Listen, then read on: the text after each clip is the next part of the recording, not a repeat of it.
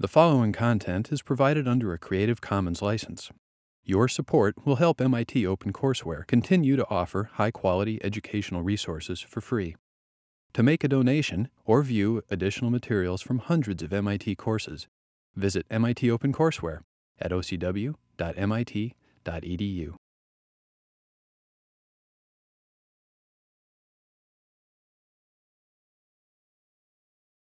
Greetings, and welcome to 507 Biochemistry Online. I'm Dr. Bogdan Fedeles. Let's metabolize some problems. Today, we're going to be talking about problem 1 of problem set 7. Now, this is a problem we are chasing labels through biochemical pathways. Although it sounds funny, it's actually one of the established ways through which we can test whether the mechanism we propose for these pathways is in fact consistent with what we observe inside the cells.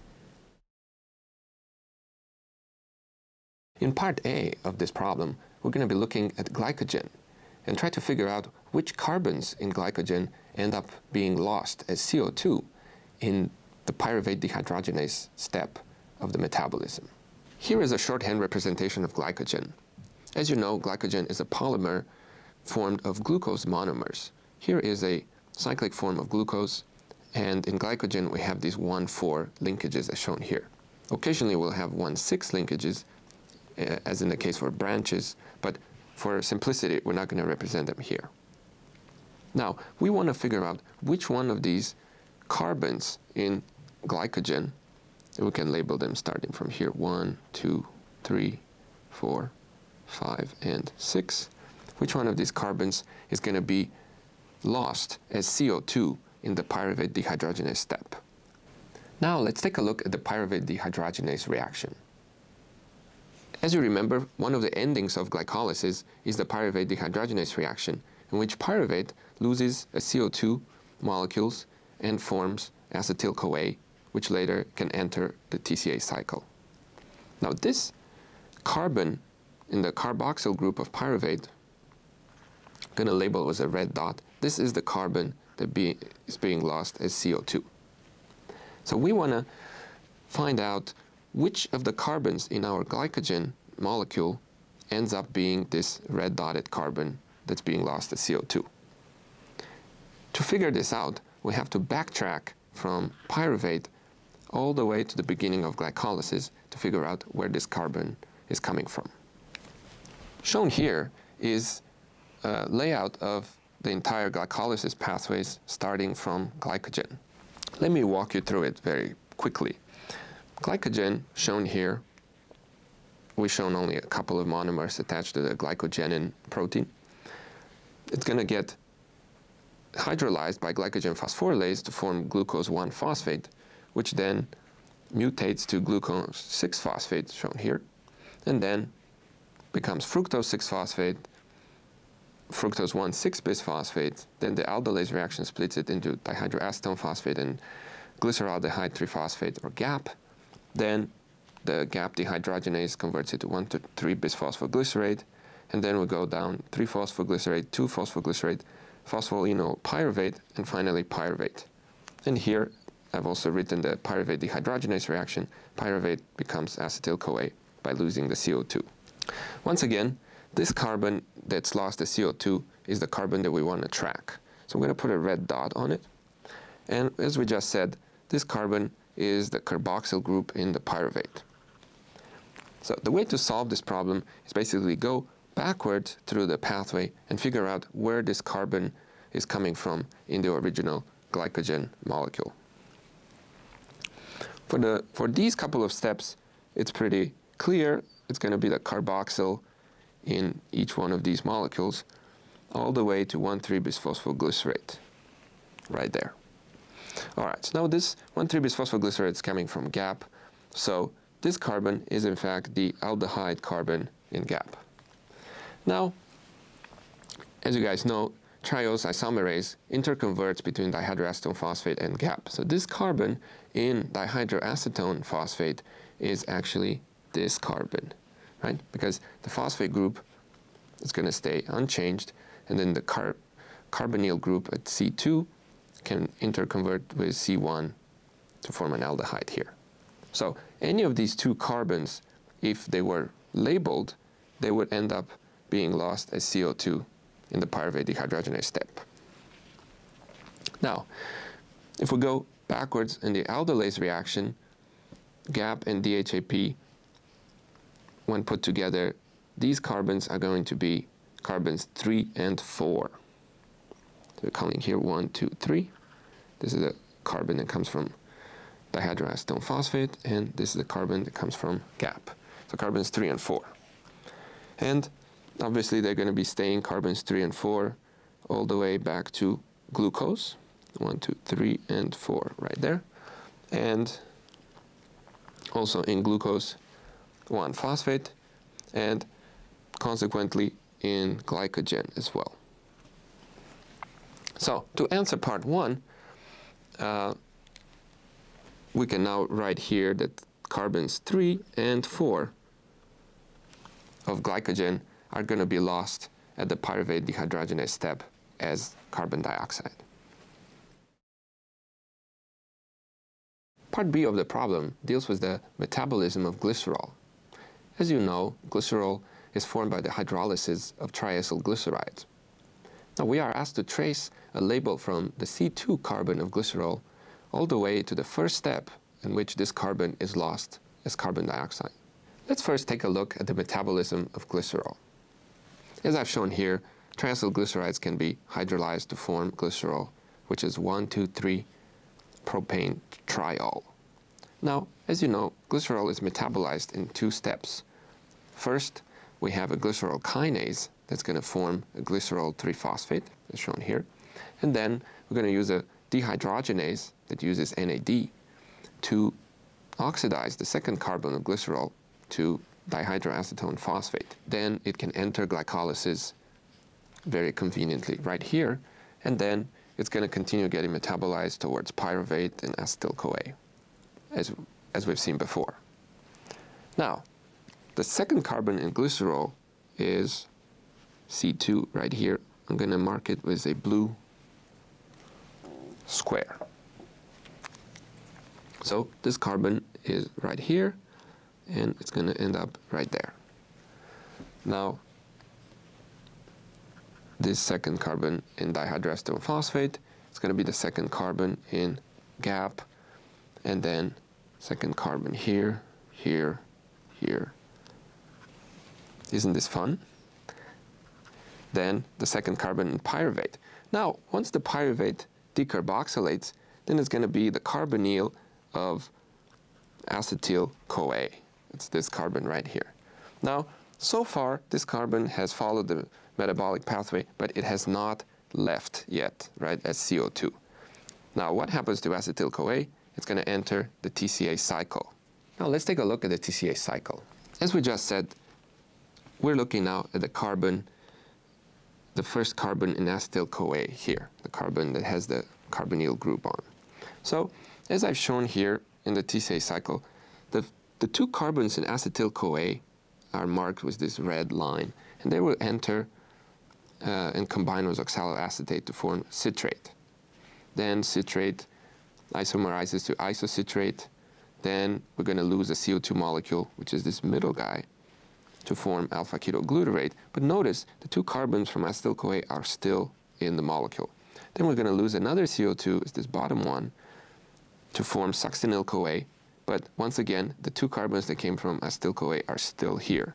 So in the first TCA cycle, none of these CO2 will contain the label that came from the glycerol. Now, as we go through the TCA cycle, we reach this step where it's succinate. Now here I stop putting this red mark because succinate is a symmetric molecule. So therefore, if these 2 carbons were coming from acetyl-CoA, at this point they will scramble. So we won't be able to tell whether it was these 2 carbons or these 2 carbons. All right, now let me backtrack and put in the labels. So acetyl-CoA, we have this carbon came from the C2 of glycerol. So we'll find it in this carbon, this carbon, this carbon, this carbon. All right, now we get to the succinate step, and we said, well, it was here. This would be the carbon that corresponds to succinyl-CoA. But because this molecule is symmetric, by the time we get to the malate step to add this hydroxyl group, it's going to be to the carbon next to the label or the carbon further from the label. Now, because the molecule is symmetric, we can't, the fumarase enzyme cannot tell which carbon was labeled and which wasn't. So therefore, malate is going to be half of the molecules is going to have the label on this carbon, and half is going to have the label on this carbon. So I'm going to write like 1/2 square and 1/2 square. Similarly, when we get to oxaloacetate, the label is distributed half on one carboxyl group, and the other half is going to be on the other carboxyl group. All right, now, so we've gone through the TCA cycle once, and we have not lost the carbon that came from the glycerol. But look what happens when we continue the TCA cycle a second time. So now let's say we combine with an acetyl-CoA that doesn't have any label at all. Now these two carboxyl groups are going to be these two carboxyl group in citrate. And as we discussed, both of these two groups are going to be lost as CO2 in these two steps. First is the middle carboxyl group that's being lost here, and this other carboxyl is going to be lost at the alpha-ketoglutarate dehydrogenase step. So the second time we go through the TCA cycle, we lose half of the label at the isocitrate dehydrogenase step and half of the label at the alpha-ketoglutarate dehydrogenase step. All right? So I'm going to circle these. So to answer part B, the C2 carbon of glycerol is going to be lost as CO2 in the TCA cycle, but we have to go once through the cycle first, through which none of the label will be lost. And then at the second time, first in the isocitrate dehydrogenase, then at the alpha-ketoglutarate dehydrogenase, we're going to be losing the CO2 that came from the C2 carbon of glycerol. As you might imagine, glycerol can also be used to produce energy. In fact, some bacteria can grow on glycerol using no other carbon source. Now in part C of the problem, we're going to explore how much energy we can get from one molecule of glycerol. Let's first review the metabolism of glycerol. As we just discussed, glycerol enters metabolism with glycerol kinase, which then in two steps becomes dihydroacetone phosphate, which can enter glycolysis all the way to pyruvate, and then acetyl-CoA. Here, the pyruvate dehydrogenase allows us to lose one CO2, and then acetyl-CoA will enter the TCA cycle, where within one cycle, we're going to lose 2 more CO2s. So that's a total of 3 carbons that we lose, and that's exactly how many carbons we have in glycerol. Now, what we need to keep track in order to evaluate how much energy we get from one molecule of glycerol is whenever we need to use ATP, for example, we need to put in energy, or whenever we generate NADH or FADH2 molecules that we can then take to the electron transport chain and generate ATPs out of them. So I've put together a list of the steps in the pathway where the energy balance is affected. Either we need to use energy or we're generating energy in the form of ATP or in the form of redox cofactors such as NAD and FAD. All right, so the first step, glycerol kinase, we're going to need to spend one molecule of ATP. So I'm going to put a -1 here for ATP equivalence. Now, in the glycerol 3-phosphate dehydrogenase step, which is shown right here, we're generating one molecule of NADH. So, +1 NADH. Now, for the purpose of this problem, we're going to use the convention that 1 NADH is worth about 3 ATP equivalents. Now, later on in the pathway, we're going to get to the GAPDH step, where we generate one more NADH molecule. So GAPDH, another NADH molecule, that's equivalent to 3 ATPs. Now, as we're moving ahead, we have the phosphoglycerate kinase step, where we generate 1 ATP, and then we have the pyruvate kinase step, where we generate one more ATP. I have these written here, so +1 ATP and +1 ATP. Now, Finally, we know the pyruvate is going to be decarboxylated by the pyruvate dehydrogenase, and here too we're generating 1 NADH. So plus 1 NADH, that's going to be equivalent to 3 ATPs. All right, and finally the TCA cycle. Now we have one molecule of acetyl-CoA that enters the TCA cycle. So as you guys know, for every molecule of acetyl-CoA that enters the TCA cycle, we're going to be generating 1, 2, 3 NADHs, 1 FADH2, and 1 GTP. So the tally is 3 NADH, 1 FADH2, and 1 GTP. Now, GTP is equivalent to an ATP. FADH2 counts as 2 ATPs, and NADH counts as 3 ATPs. So that's a grand total of 12 ATPs. So putting all of this together, for one molecule of glycerol, when fully metabolized to CO2, we get 22 ATP equivalents. So that's the final answer for part C. From one molecule of glycerol, we get about 22 ATP equivalents. In part D of the problem, we're tracing the same labels we had in part A, but instead of tracing them to CO2, we're going to trace them to the amino acid alanine. As you know, one way to produce alanine is by transamination from pyruvate. Since we already tracked the label to pyruvate, we need to know how do we convert pyruvate into alanine. Let's take a look at that reaction. As you know, alpha keto acids such as pyruvate can be converted into amino acids by a transamination reaction. Here, we're going to use another amino acid to donate the amino group to the alpha keto acid pyruvate to form alanine.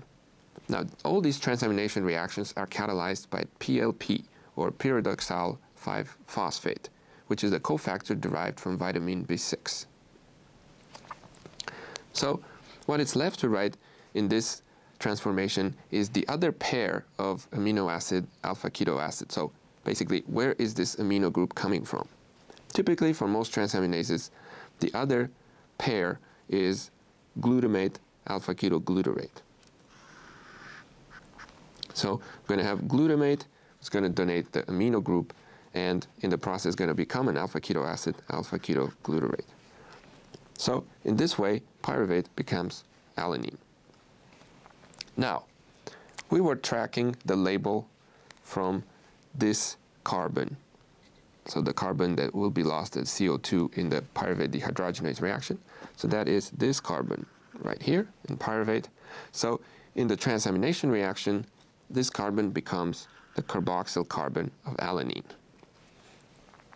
So if you were to start with a glycogen that was labeled at the 3 or 4, the carbons 3 and 4, that label would be lost as CO2 in the pyruvate dehydrogenase reaction, as we saw in part A, but also that label will be incorporated in alanine at the carboxyl group of this amino acid. Parts E and F of the problem deal with tracing labels to the amino acids glutamate and aspartate. Now, both of these amino acids have their corresponding alpha keto acids as part of the TCA cycle. So let's first take a look at this TCA cycle. Here we have the TCA cycle, where I highlighted alpha keto glutarate going into glutamate through a transamination reaction. Alpha keto glutarate and alpha keto acid can undergo a PLP catalyzed transamination to form glutamate, and similarly, oxaloacetate, another alpha keto acid, can transaminate to form aspartate. Now, in part B of the problem, we're looking at the label present at carbon 1 in acetyl-CoA. And we said that this label will stay inside the intermediates of the TCA cycle for the whole round. Now, when this label gets to alpha keto glutarate, it's going to be on this carboxyl group. So in the transamination reaction, the label is going to end completely on the furthermost carboxyl in glutamate. So that takes care of part E. Now, if we continue chasing this label, once we get to the succinate, the label is going to split half and half between these two carboxyl groups because we cannot tell which one, because the molecule is going to be symmetric. Similarly for fumarate and in malate as well. So in oxaloacetate, the label is going to be on both of the carboxyl group. Half of the molecules will have it on one, half of the molecules will have it on the other. So therefore, the aspartate is going to mirror that label distribution. Half label on one carboxyl, half label on the other carboxyl. So that should answer the final part of this problem. Now, I hope this problem gave you a better understanding of what it means to chase labels through biochemical pathways, and also that chasing labels can help us better understand the mechanisms of biochemical transformations.